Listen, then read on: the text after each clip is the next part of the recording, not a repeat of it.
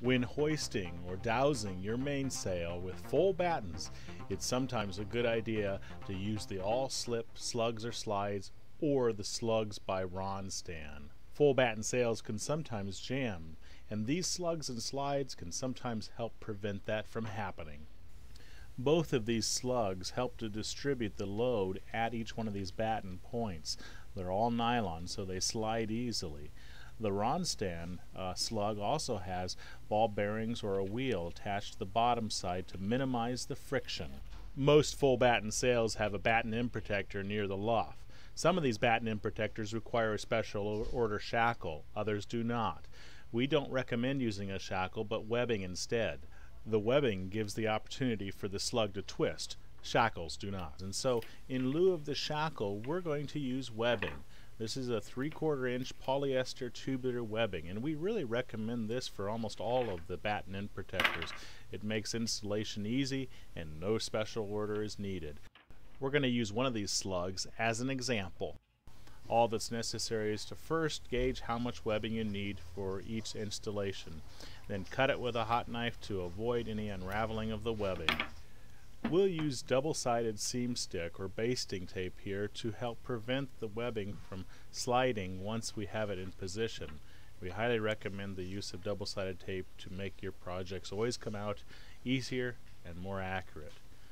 Once we've installed that, we'll just lay the other flap of webbing on top of the other.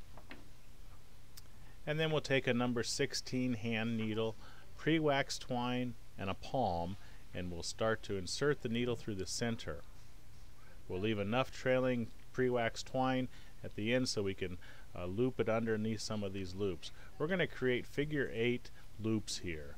We're going to do several of them, at least 3 on each side.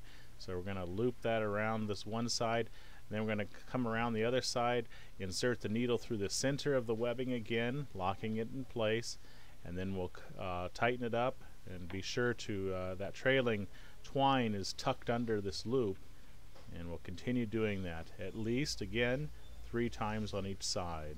So 3 complete figure 8s. There's one complete figure 8. Make sure it lays on top of that webbing as well. Tighten it up. So we'll do it 3 times now. And here we are coming around again.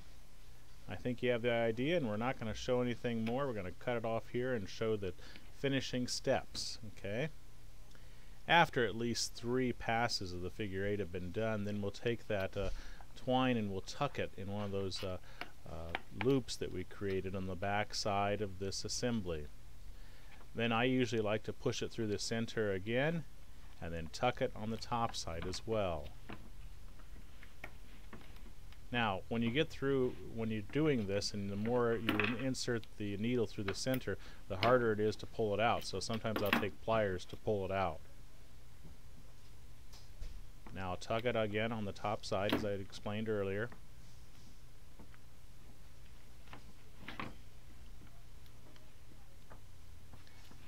And then we'll simply take a hot knife and we'll cut that twine, and then we'll melt it so that it creates a nice button. To create this button, we simply want to take the hot knife and melt the ends of the twine so it makes a nice button. And leave about a 1/4 inch or a 1/2 inch, melt it, and then after it's cooled a teeny bit, don't let it cool too long, just take your thumb and push on it, and that creates a nice button that will not come undone. Do that here for that other trailing leg. There we are. That's it. That's one of the installations, and the installation that we usually recommend for a batten end protector on a full batten sail. Looks good.